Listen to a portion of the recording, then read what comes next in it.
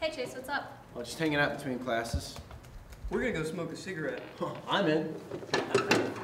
Hey, Mr. Quinn. Hey, Lucas, Maddie, Chase. Heading to class, I hope?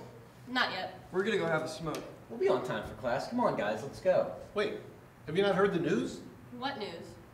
Starting January 1st, 2015, Kaskaskia College is tobacco-free.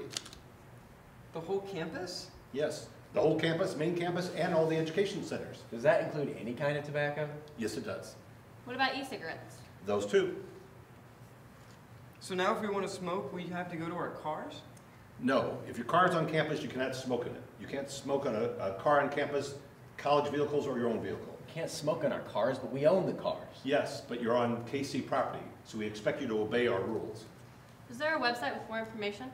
Yes, there's an icon on our page. It has that circle with the cigarette in it. With the line through it? With a line through it, yes. And we just click on that for more information? That's all you do. What if we wanted to try and quit smoking? We could talk to someone in our student services. They'd be happy to help you. And my door is always open if you need to come by there. I know hospitals and many businesses have gone to a smoke-free policy. Are other colleges doing this too? July 1st, 2015, all Illinois colleges will be smoke-free. Do you have anything written down if we wanted to share with friends? I do have some information here. Read this, see if this would help you and your friends. The policy was approved by the Kaskaskia College Board of Trustees in July and can be viewed on the Kaskaskia website at www.kaskaskia.edu/tobacco-free or by clicking on the no smoking icon on the bottom of the homepage.